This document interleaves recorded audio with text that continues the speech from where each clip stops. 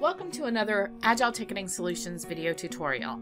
Today we're going to learn how to process an order using a gift card in AMS.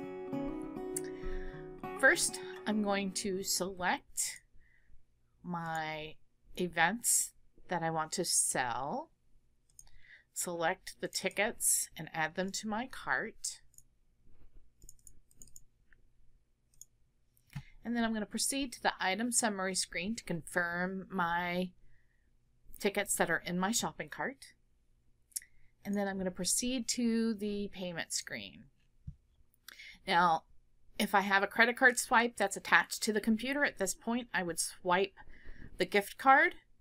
If not, I'm going to choose gift card from the drop down and enter that gift card number into the system and search.